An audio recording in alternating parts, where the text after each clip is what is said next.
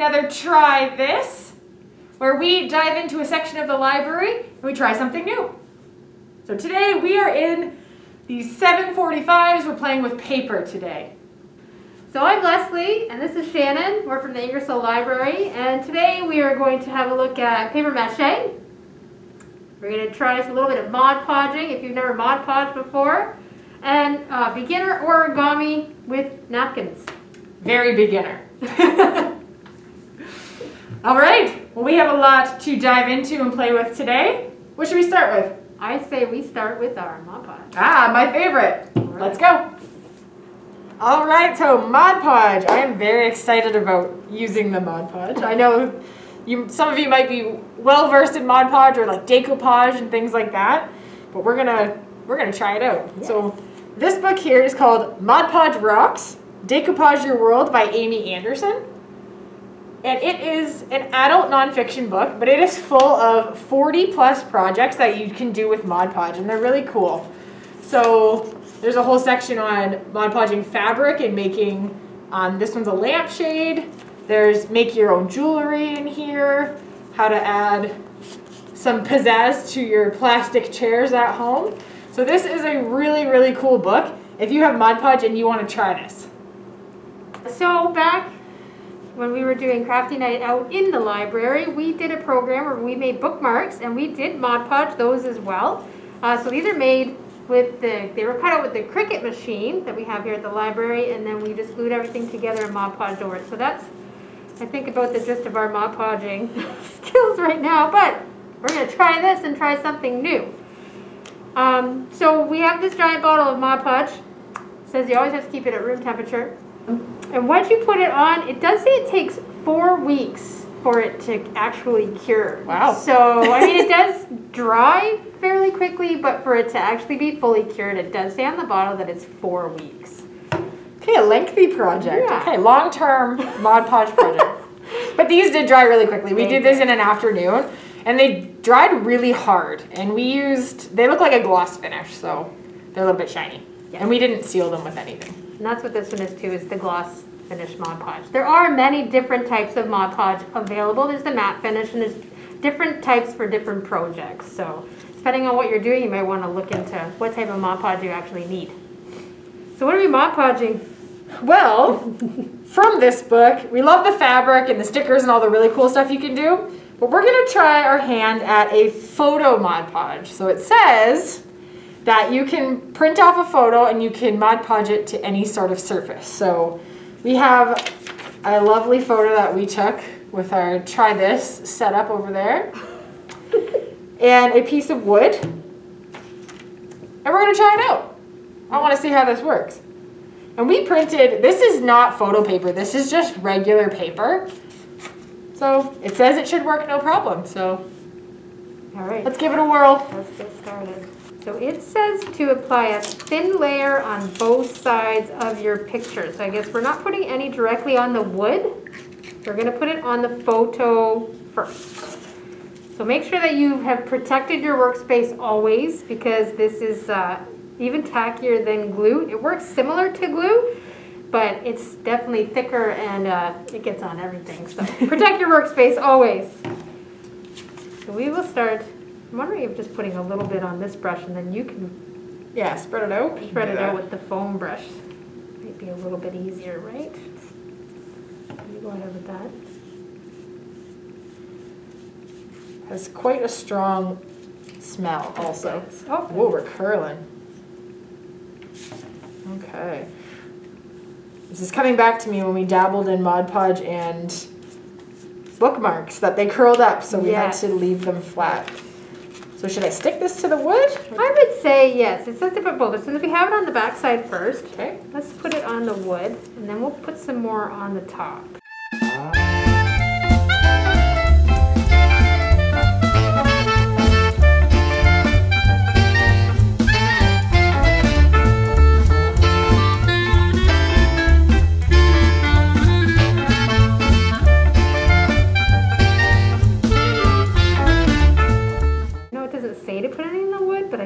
That would probably have helped with the air bubbles, right? If you put it directly on because the paper wanted to curl immediately. Trial and error. That's right. There's no wrong way to make a craft.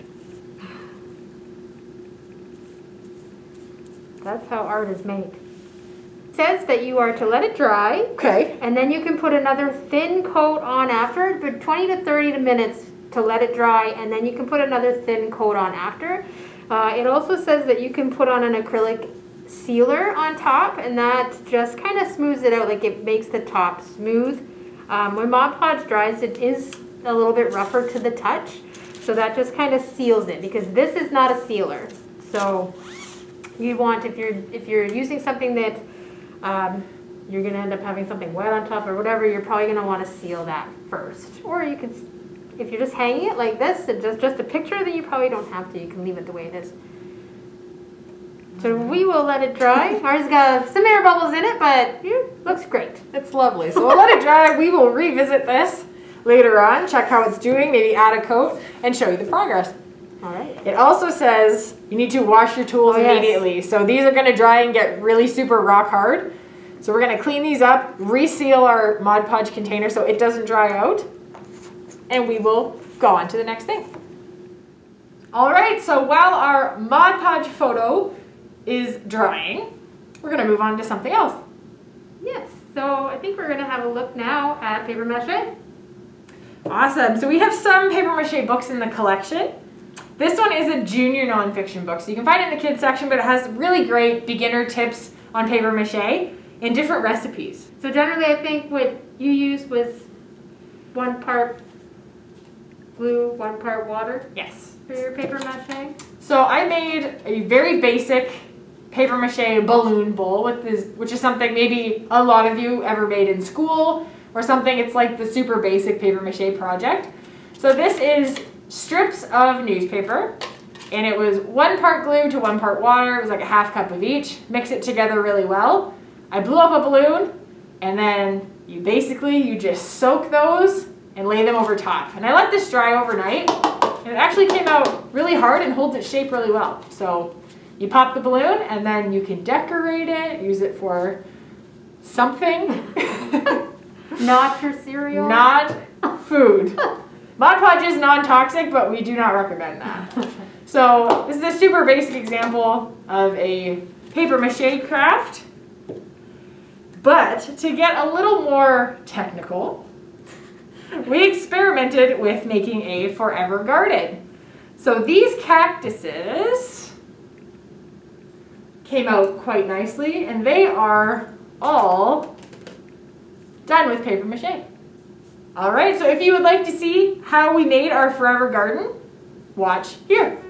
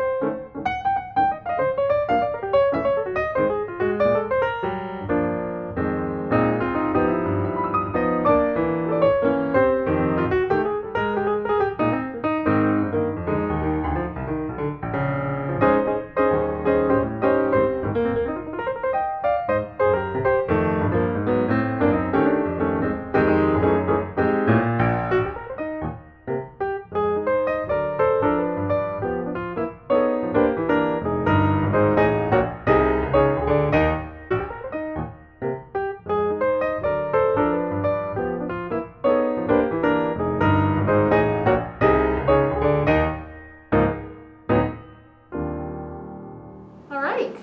Well, that was great. Give that a try at home.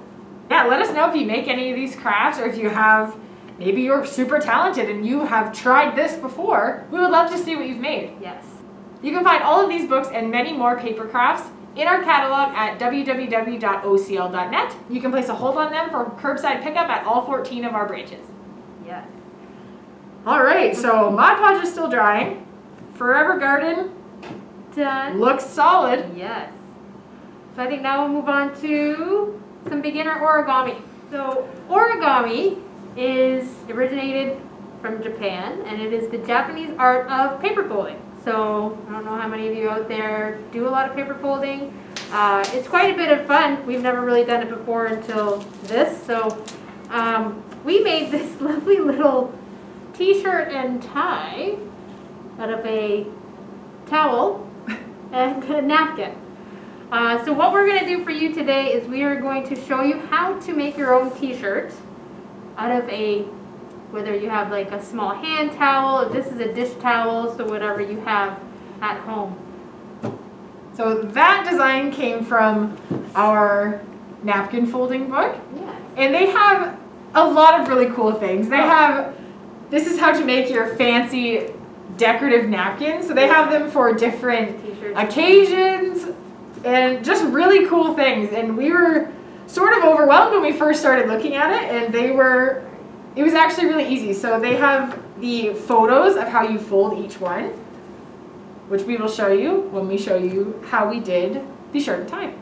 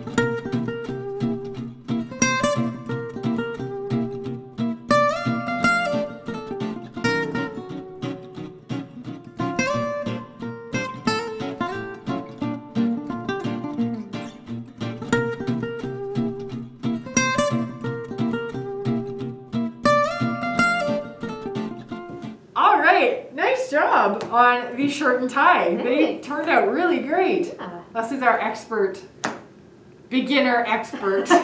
Beginner is the key word origami napkin folder. So awesome. Yeah. So we have this tie over here is actually made out of a piece of paper. Definitely for that tie, it's not as easy to fold because when you wrap it around the back, this one is meant for napkin folding, but clearly it does work using paper as well. You could probably make a paper t-shirt if you wanted to. We have a beautiful heart here that Shannon had made out of a napkin as well. So basically, like, it's just one of these napkins. Just a regular paper napkin. Works really, really great if it's a square. Yeah. So the shirt is a rectangle tea towel, but the heart is also from the napkin folding book, and it's just a paper napkin, but it works really, really great with just a regular paper one. So we have a ton of origami books in our catalog, and we just have like just a couple right here. So this one here is trash origami. So it's 25 paper folding projects reusing everyday materials. So everything from like chocolate bar wrappers, just random pieces of paper that are floating around, envelopes and stuff that you get in the mail, that sort of thing. So, and it has all your step-by-step instructions in there, as well as some great photos to go along with all of that. So that's a really cool book. It's how to use just everyday items. You got something laying around, you want to figure out how to turn it into an art project, definitely check out Trash Origami. yes.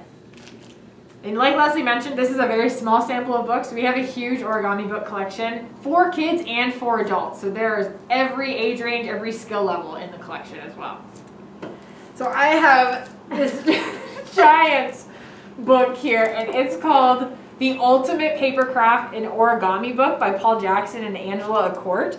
And so it is an origami book, but in the corner here it says it's everything you need to know about papercraft skills, decorative gift wrapping, personal stationery, paper mache, designing and printing paper, origami, and fabulous objects and beautiful gifts. So this is like the master book if you want to dive into paper crafts and try this.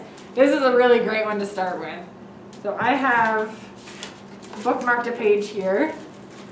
So this is a Valentine's card. So Valentine's Day coming up, if you want to reuse some paper that you have at home. So it's a paper folding Valentine's card. And a lot of the origami books, if not all of them, I haven't looked in every single one of them, but they have a really great large photos and step-by-step instructions for any visual learners out there. I have to see a picture to be able to do pretty much everything, especially the origami. You get used to what they're saying. There's a lot of arrows pointing fold here and fold there, but the illustrations really do help with your crafts, especially for a beginner like me. And me. So this one here is Making Basic Origami Shapes Step by Step by Michael LaFlosse. So again, it's a basic beginner's book. So just learning your basic shapes, which is probably good for making anything. You have to know those basic shapes. It's a great place to start. Yes. How did our Mod Podge turn out? Well, this is our completed Mod Podge picture. What did we learn in our beginner try this Mod Podge session? So this is why we try things. This is what try this is for. Your trial and error, you're experimenting with things. It did work. Oh, it definitely The did. photo stuck, the ink didn't run, the paper didn't rip. It stuck to the wood. If we were to do this again, we would definitely put a layer of the Mod Podge directly on the surface. So paint it right onto the wood. This is also just a raw piece of unfinished wood, and we found it sucked up the Mod Podge quite a lot. So you needed a fair bit and quite a few coats, I guess. We could definitely put some more coats on it, but definitely all right for a first try. That's right. Things you learn. I mean, it turned out great anyways, because, like, look at that picture. But yeah, there's always a way to try something. You get notes for next time. That's what we always like to put. So notes for next time. More layers. Definitely put it to your surface first. But definitely try out Mod Podge. It is so fun. And sort of a throwback type of craft. Alright, so expanding from our origami, our Mod Podge, and our paper mache, we have a bunch of just regular paper craft books. So, this is the Crafty Art Book by Jane Bull, and it's 50 creative projects to make perfect presents. So this has paper crafts in it, it has beginner crocheting, and a whole bunch of stuff. This is a kid's nonfiction book, but again, it has a lot of really great fundamental skills, how to do a back stitch for sewing. If you watched our previous Try This video, where we were repurposing finger puppets, we dabbled in some sewing and some sewing books. But it's a really awesome beginner craft book. How to fold boxes to go along with the origami. And that is a really awesome one to start with, or if you're just looking for a project or to keep busy. Right. This one here, Creative Craft for Kids, great for school, home, and parties. There's over 100 projects in here, different craft things that you can do. Kind of everything from, like, there's Halloween pop-up cards to the Feed the Frog game. So there's different types of games you can make. So tons of great ideas for you to make at home with your kids, and why not? Like, everybody's home anyways, so make some fun stuff for your kids I know my kids would love it. And this one I think is a great way to end our playing with paper try this. It is just called Look and Make with Paper. So this book is all about making different crafts just with really basic materials. So there are pop-up cards in here, making a scene, this orange cat, and a whole bunch of different crafts that you can do in this book. And again, it's a junior nonfiction book. Some really clear photos. This is how to make a puzzle, which you could do to make your very own jigsaw. It says you can use white glue, so you're taking your photo, gluing it to a surface, and then cutting it up. You could also Mod Podge it to your surface and tie in all these things together and then cut it up to make your very own jigsaw puzzle. So really basic materials, some really fun crafts and ideas that you can do just with paper. Well, I think that wraps up our try this for today, but keep an eye. Yeah, thanks for playing with paper with us today. We're hoping to have more try this out every month, if not more frequently. And we're going to have some special guests join us for future try this. Like we said before, you can find all of these titles and so many more in the Oxford County Library catalog, and that's found at www.ocl.net. You can place a hold on any of those items for curbside pickup at any of our 14 branches. And you will find the hours for your branches on our website, www.ocl.net. Otherwise, or give your branch a call to find out what their curbside hours are. Oh, thanks for trying this with us. If you make any of these crafts, please leave them in the comments or send us a picture. We love to see what our creative folks are doing at home. That's right. Until next time. Bye.